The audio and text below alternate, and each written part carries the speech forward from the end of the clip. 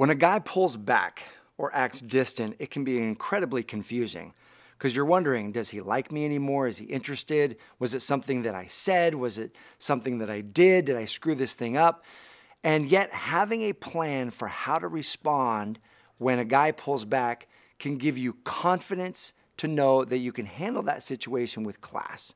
So today I'm going to share with you 2 reasons why guys pull back, and more importantly, a 3-step plan for how to handle it. Check it out.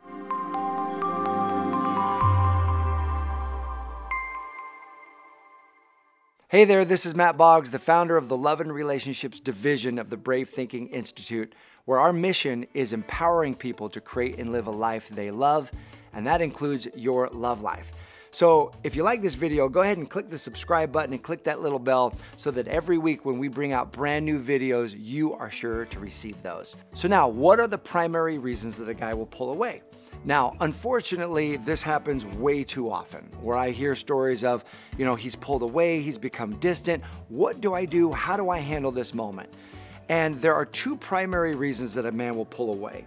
But the important thing is, regardless of the reason that he pulls away, what you can do about it is exactly the same. And I'm going to share with you those 3 steps in just a moment. But first, the 2 reasons that a man will pull away. Number 1, and I'm keeping it real with you, is that he's just not that into you.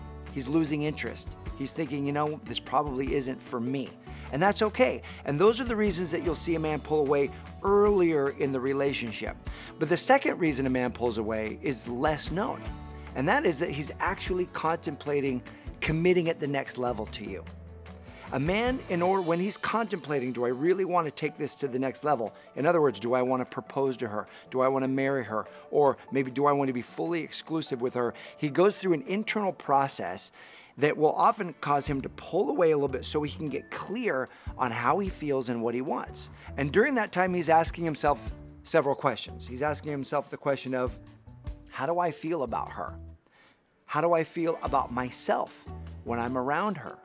Am I willing to forego other opportunities that I have in order for this relationship? Do I have what it takes to make her happy? In other words, can I provide what I believe that she wants? And so as he's getting yeses to those questions, that gives him the confidence to say, yeah, I'm willing to take this to the next level. Fascinating. A good friend of mine, one of my best friends actually, he was dating his girlfriend for a couple years. He was getting ready to propose. And at that moment, he got cold feet. He went through this whole process. He was talking with me saying, I'm going through this wild process. I've been totally into her these 2 years. And now I'm contemplating if I'm going to get married. And yet I'm having all of these conversations with myself. And he was going through that exact same checklist. I went through that process before proposing to my wife.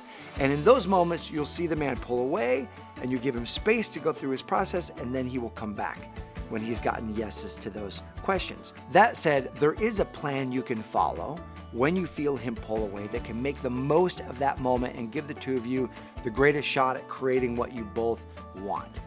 And what you don't want to do is manipulation games. Like where you give him a taste of his own medicine, you pull away, or you act like everything's fine, or you start seeing somebody else when it's not really what you want to do. Any of that's not going to move you in the direction of where you want to go. Instead, follow this plan. And I was sharing this plan with a client of mine named Anita, who's going through this exact same scenario. She was like, I'm dating this guy, and I've just noticed him. He's not calling as much. He's not texting as much. He's kind of pulling away, and I'm wondering, what should I do? Should I say something? Should I reach out, or should I not? And so there's 3 steps that she can do that I offer to you now. Number 1 is build the belief, him or someone even better still. This is the essence of love abundance. What it means is that your source of love doesn't come from this guy. Your source of connection and affection doesn't come from this guy. You have an abundance of opportunity out there, and you are connected to source, which is ultimately your source of love. So when you build the belief it's going to be him or someone even better still, what it does is it calms down that fear-based reaction that says, if you leave, I'm going to be devastated. If you leave, I'm going to have less love in my life. If you leave, I'm going to feel really bad. You've got to calm those feelings, because those feelings of fear actually chase the person away even faster.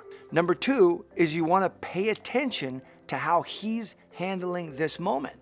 So often we get so wrapped up in get him back energy that we forget to assess, well, how is he showing up right now? How is he communicating when he's stressed? How is he communicating when he's in uncertainty? How is he showing up in this moment? Because guess what? If you're looking for a life partner, you want a life partner who's able to handle stressful situations with ease and grace. They're not just their best self when everything's great.